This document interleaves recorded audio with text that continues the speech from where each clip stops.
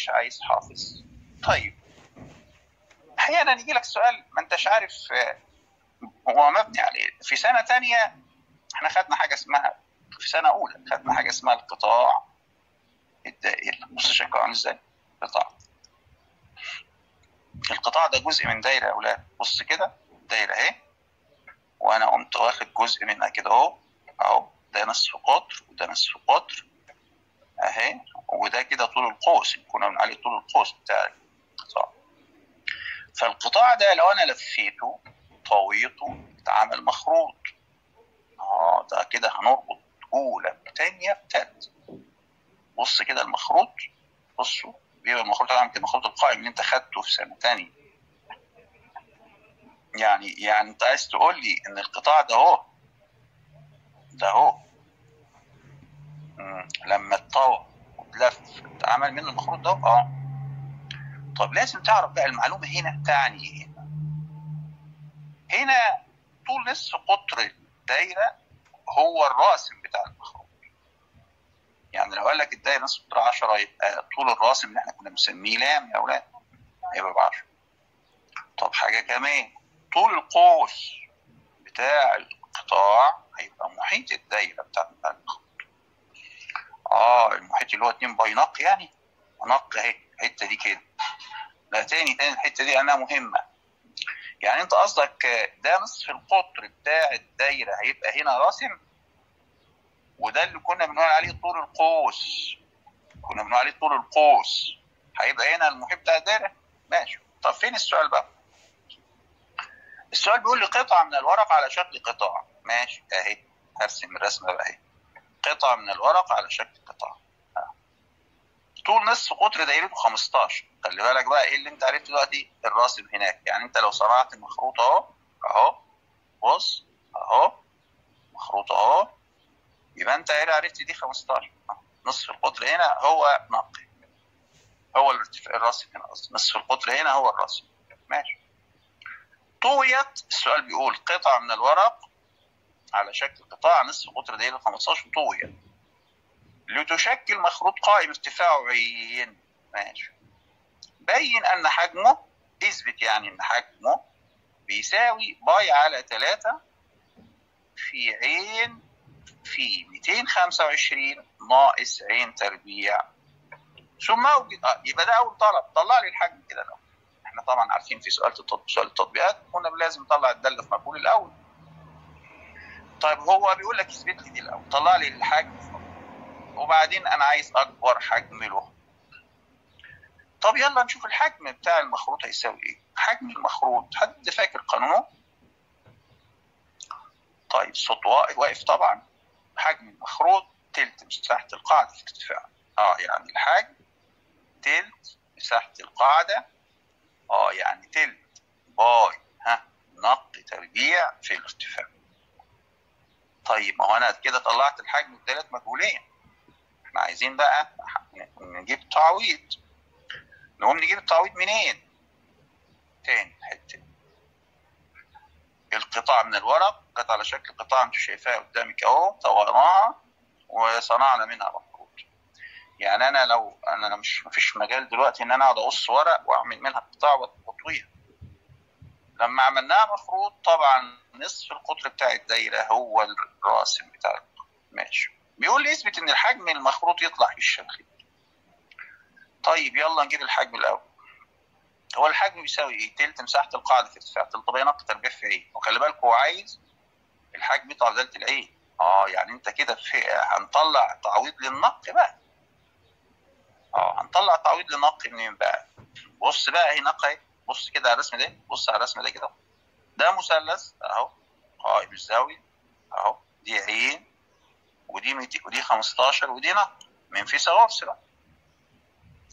كلنا عارفين بقى احنا هنطلع تعويض، قلنا الميل نق، المفروض ان نق تربيع هتساوي 225 ناقص العين تربيع، وهشيل نق تربيع على طول.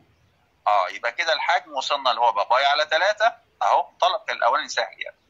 يلا في عين اللي هي القديمه في نق تربيع اللي هي 225 ناقص عين تربيع، يبقى الطلب الاولاني مباشر مش مشكله. طب لو الطالبه مش فاكره موضوع المخروط والقطاع والكلام ده كله، ما الصراحه عشان كده بنقول الرياضه تراكميه. وهو حتى الجزء اللي هيتلغي السنه دي ده قال هيدرسوه في السنوات اللي بعدها، يعني ما ينفعش ان انا الغي جزء معتمد عليه موضوعات تانية، زي دي هتبقى مشكله بالنسبه للطالب المجتهد. فعشان كده اللي تفهمه تبقى مش بتفهمه عشان امتحان، هيجي وقت وتحتاج. المهم جبنا الحجم خلاص، بيقول انا عايز اكبر حاجه. اوجد اكبر حاجه، ده طلعت الداله ده سؤال تطبيقات. اكبر حاجه يبقى اروح اجيب ايه دلوقتي بقى؟ في الاخر اتكلم يا ماما على الملغي مش ملغي، لسه ما جالناش حاجه رسم التوجيه، احنا كلها توقعات لسه. هقول لكم توقعاتنا لحد ما يجي لنا نشره رسم من التوجيه العام. لازم ينزل نشره رسم للمدارس من التوجيه العام عشان ما يبقاش كل واحد بيخبط بمزاجه. المهم جبنا الحاجه، عايز ايه مني بقى؟ عايز اكبر حاجه. طيب ما تروح تشتق بقى. طبعا في طالب يقول لك انا هدخل العين جوه بقى على طول، هتبقى باي على 3 بره اهي، هتبقى 225 عين ناقص عين تكعيب. اعملها زي ما تعمل. يلا بقى نجيب الحق شرطه. طبعا الباي على 3 في كل الاحوال انت مالكش دعوه بيها اهي. يلا اشتق بقى 225 ناقص 3 عين 3. طبعا هتروح تجيب الاصفار بقى. المشتقه بتساوي صفر لما تبقى عين بكام؟ هتلاقي العين طالعه معاك. طبعا لما تاخد ده وتساوي صفر تاخد الجذر الموجب بس، هتلاقي العين طالعه 5 جذر 3. هتقول عندها المشتقه الثانيه سالبه والحجم اكبر ما يمكن، تروح تعوض في الحجم اللي هو ده اهو، هيطلع الناتج اللي كان عايزه منك، لانه هو بيقول لك انا عايز اكبر حجم. هيطلع الحجم بتاعك عدديا لانك انت هتعوض عن عين بقيمه عدديه، يطلع الناتج عددي وخلاص.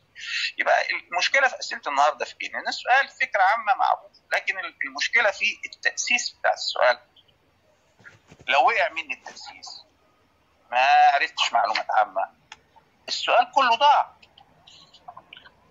طيب لو رجعنا ورا شويه لبدايه التفاضل، قلت لك المشتقات العليا لازم يجي لك منها سؤال. احنا عارفين المشتقات العليا 3 انواع.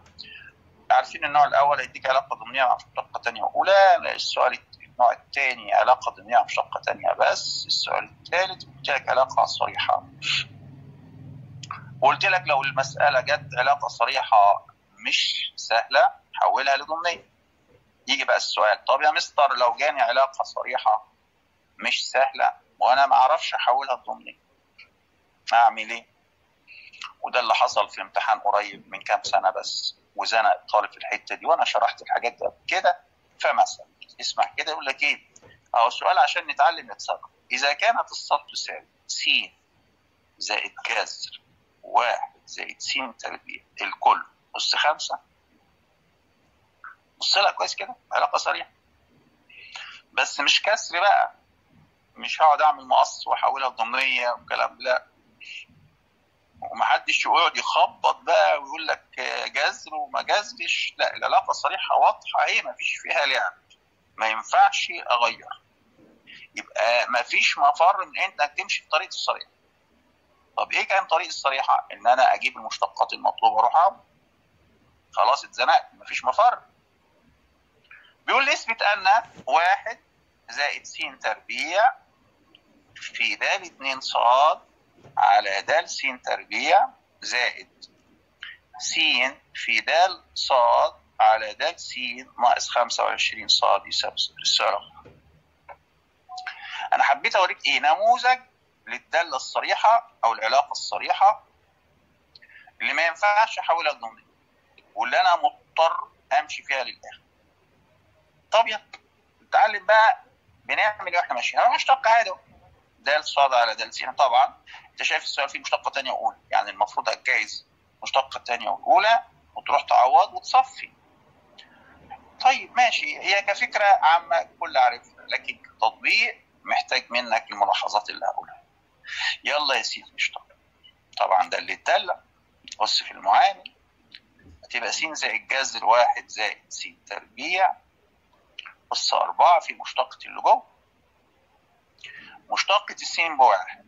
طب مشتقة الجذر اعتبر معايا ان الجذر ده أس نص، مشتقة على جنب كده تبقى نص في 1 زائد س تربيع أس سالب نص في مشتقة اللي جوه ب2 س. خلي بالك بقى اوعى تروح تجيب المشتقة الثانية دلوقتي، بكرر اهو اوعى تروح تجيب المشتقة الثانية دلوقتي. امال ايه؟ لازم يصفى خالص.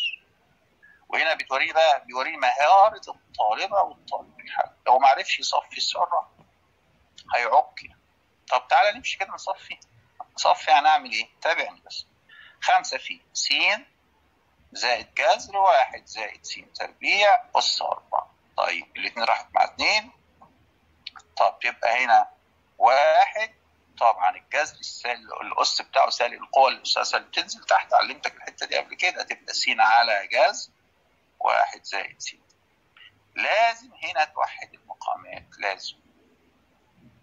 هتبقى 5 في س زائد جذر 1 زائد س تربيع أس 4. لما نوحد المقامات نضرب مقام في مقام تبقى جذر 1 زائد س تربيع، ونعمل مقص. طبعا لما نعمل طرفين وسطين هيديني س زائد جذر 1 زائد س. لسه ما خلصتش تصفية برضه. بدأت ألاحظ إن البسط هو نفس المقدار ده. ده هو ده. طب ما نعمل ضرب أساسات. يعني هجمع الأسس. هتبقى س زائد جذر 1 زائد س تربيع أس 5 على جذر 1 زائد س تربيع. طب ما ده هو رأس السؤال، هو الصاد، أو شايله حاطط صاد على. شوف احنا صفينا المشتقة ازاي، شوف طلعت ايه في الآخر. وطبعا عندنا هنا 5 نسيناها تتحط معانا.